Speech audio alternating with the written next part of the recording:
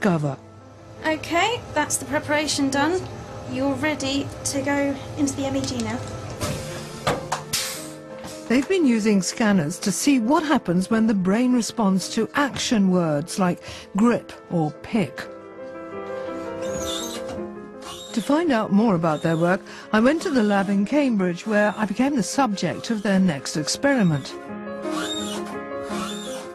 The Cambridge team uses a scanning technology called magnetoencephalography, or MEG. It records magnetic fields produced by electrical activity in the brain. I'm now inside, effectively, or my head is inside a brain imaging machine, which is going to take readings of what my brain is doing while I look at words, and in particular, the sort of words which relate to actions. Rita, are you comfortable in your seat? Hello, yes, I'm very comfortable, thank you. Okay, then we are ready to start the experiment. Remember not to move and not to blink too frequently. Okay, I'll try. So there we go. An MEG scanner gives a more complete picture of brain activity than an EEG machine, the device used by Phil Davis. It's a little like a movie compared to a series of snapshots. So when I read these action words, the Cambridge team can see precisely which regions of the brain fire up and in what order. Do we get good responses? I think we're getting something already. Very good. After a claustrophobic hour inside the scanner, I was more than happy to be released and to find out how brains respond to words. So can you talk us through what activation do you see in the brain when it's processing language? The question was which brain areas become active and in which order they become active. And what we can see is first the temporal cortex activation, and then it moves to the front. And the frontal cortex is, so to speak, the action brain. So when we hear or read a word that's an action word, the part of the brain in us that will be active if we ourselves were doing that action actually comes into life, even though it's on the page. This is indeed the suggestion. It is very similar to this concept of mirror neurons. If we use a word like to pick or to grasp, then this obviously relates to a hand action. There are also words related to foot and leg actions like to kick.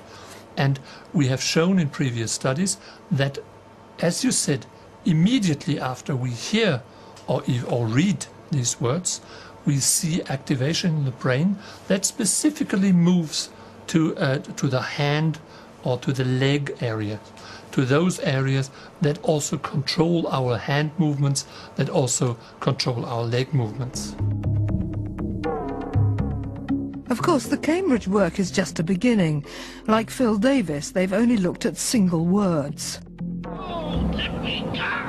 But it does suggest that mirror neurons might explain some of the most powerful and mysterious effects of reading a book like Wuthering Heights. Let me in! No! Oh, for God's sake, get away! Let me in! As we turn the page to this climactic moment, Emily Bronte's language is not just comprehended, but experienced. Our brains respond to her words as though we were feeling and acting those things ourselves. The reader becomes the book, and the book becomes the reader. Of course, we don't have to read books to experience empathy.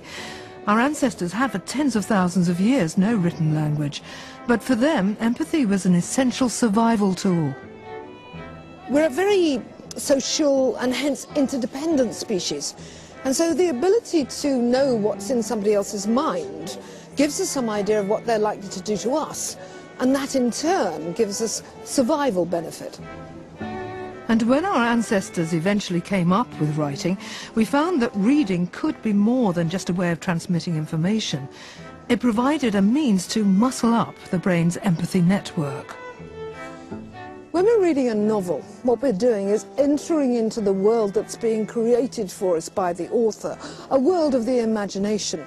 We might stay within the text, or we might elaborate on it, create an imaginative world of our own. And in that rather safe world of the imagination, we can act things out which, if we did them in the real world, might have consequences that we wouldn't like to take. In other words, reading gives us a rehearsal stage as big as the world. The power of reading to create empathy is even being used to heal troubled minds.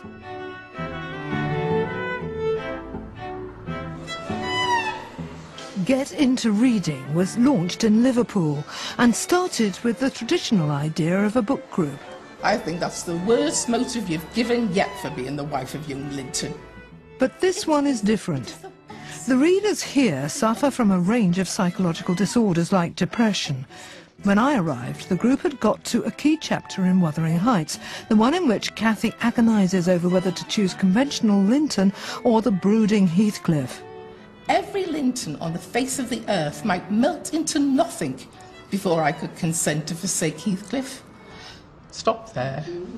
And Faye, is this sort of state she's in something you'd aspire to? Would you like to be feeling what Catherine's feeling for somebody? Definitely. I'd love to feel it all the time, and I felt like that. You're like happy nearly all the time, and it can last for weeks, months. It is a beautiful idea in one way when she says I am Heathcliff. In another way you get the sense that it could be very, well, you know, dangerous as well, that sense that she's marrying someone under false pretences, really.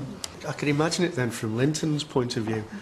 Imagine marrying Catherine but then knowing that she's in love with somebody else. Yeah. Oh, and he will.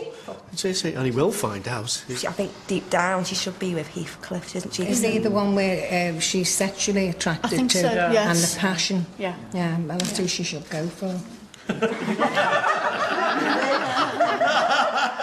Jane Davis, who founded these reading groups, has seen some remarkable results.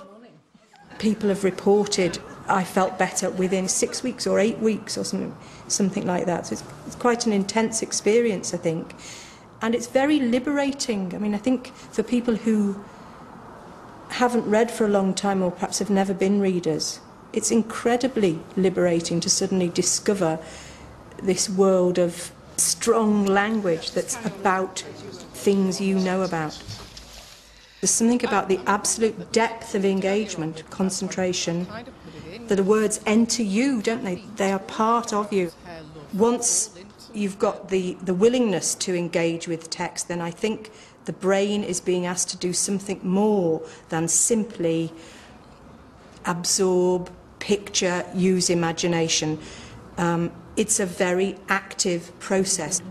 Is there anybody here who has found that books have helped them in controlling mood disorders, depression particularly, anything like that? Would you mind talking about it? I've had a number of strokes, and part of it then has led to, I think it's led to depression and very strong suicidal thoughts. And this time last year when I'd had a stroke, I came back to the group. I found that it's books and poems, it's words. It's just fantastic, it sends you into a completely different area. I think if you suffer depression, it can be very, very low. And then all depression is pushing your feelings down. But if you read something which really touches, well, for me, it all comes out. I've got a marvellous imagination, I used to have. So when you're reading, I used to be actually in there living what the book was saying.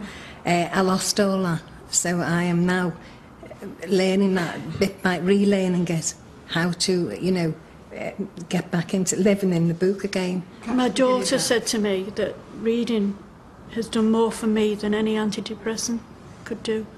She's seen the change. These readers don't need to think about the science that explains the way books can retune the mind. They just know that it works for them. We too may not be aware of our neural circuits changing as we read. But they do, whenever we live out the drama of a story inside our heads and think thoughts and feel feelings that originated in another mind.